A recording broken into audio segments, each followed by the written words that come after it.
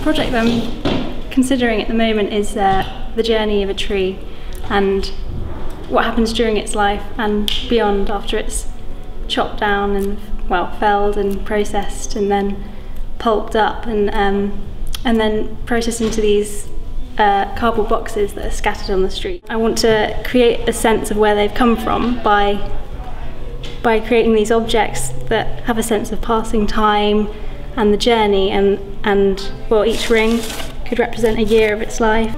I chose to study here because when I came here on an open day, I basically fell in love with the character of the place and the fact that still had kind of traditional values of painting in a way, which I think is lost in a lot of other fine art courses, and the amount of tutoring we get as well is just quite unique, I think.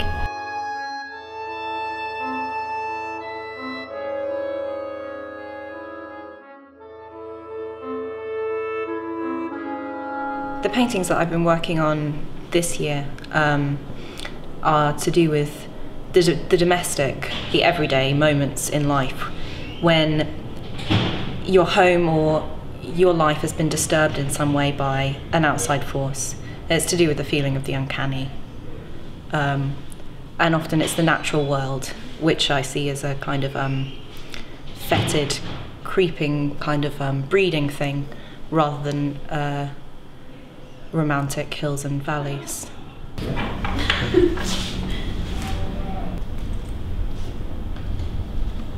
I think as a mature student you bring certain things to your work and the way you approach your work.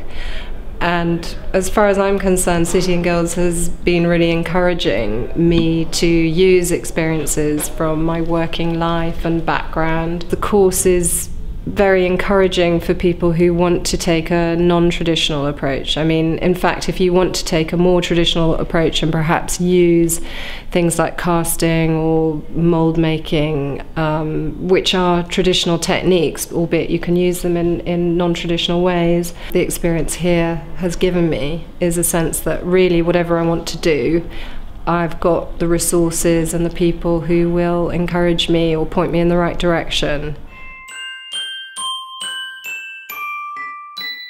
For my painting today, I'm working with closed circuit television, CCTV images, and trying to take those fairly dematerialized digital images and rematerialize them through paint into a different experience so that people experience the violence more viscerally than perhaps I think they do with what's now become kind of banal CCTV images.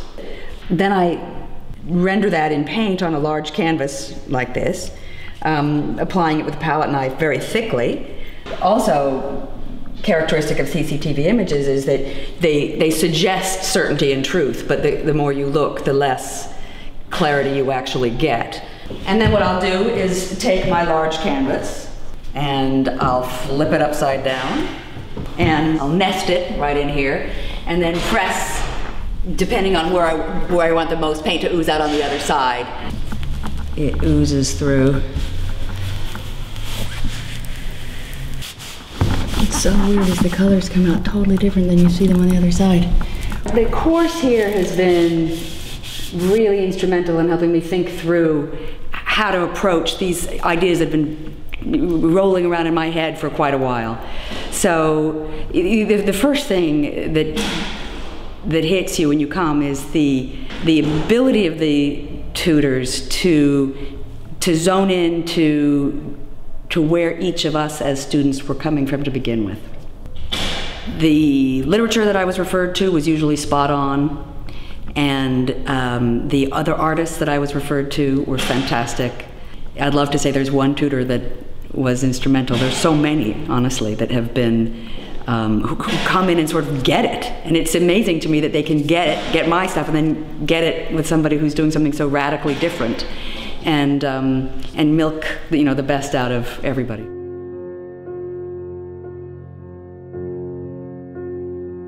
Because I did my BA here, and I did enjoy the time I spent as a student. The most important thing was just a close relationship with the tutors and the students. MA course was so different from BA, and it was more specific. And I chose to do 2 years course part-time. I work part-time, and I've got a studio outside. And I show quite regularly outside of college as well. The way I actually see my artwork is quite different from 3 years ago, or 5 years ago. I guess people actually develop, but when I'm an artist, people just change a lot. The good thing about here is just that you get tutorials more often. Sometimes, sometimes it gets too much, but just like listening to all the different opinions and stuff, so you get very selective about what you want to hear and what you want to take. BA course, when you're actually doing a project, basically it's down to you, it's quite individual. But MA course, it's about sort of group activities, and you just get loads of reactions from people, loads of opinions, and everybody's got different backgrounds, and everybody's got different things to say. There's some sort of remarkable chemistry, magic that happens amongst the students, I think, here, and I felt it right away. There's a giant range in age. The range of experiences is equally broad. I mean, there's a former accountant, I'm a former documentary filmmaker. Several people, of course, coming straight from art school or coming from art school some number of years ago. So first I found the images that I'm interested in, and then I just placed myself with the help of Photoshop, inserting myself in the images and becoming the character. I just used the image that I had, that I print out, and I just working from that. So I can get the picture.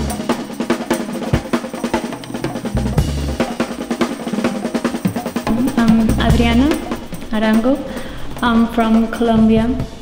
I've been here 2 years, well, in London. For the last year, I've been doing the MA course. The subject of my work is self-portraiture and the use of fantasy to explore like an alter ego. I grew up in a country where soap operas are very important, and I never thought that they had a really strong impact in me, but they do. At the beginning of June, we hand in the dissertation, and the rest of the summer we have the time to work on the paintings based on the results that we came up with in the dissertation. The experience of doing the dissertation, well, it wasn't so easy for me because of the language, but I received all the help that I couldn't imagine. That's a great part of City&Guilds' teaching as well, is this kind of self-direction, this kind of self-exploration, and the way the course is constructed allows that over 3 years, so you feel like you're kind of ploughing your own furrow through this art world, be it quite meandering or whatever. It's a great time, and that you really kind of look at yourself. It's quite an introspective time, but at the same time it kind of does deconstruct you, but it does put you back together at the end. There's this final show, which is your chance to kind of make a statement about you and your artwork. But it's not the end, it's the sort of starting point. It's this little blip in your kind of career, which leads you out into the art world.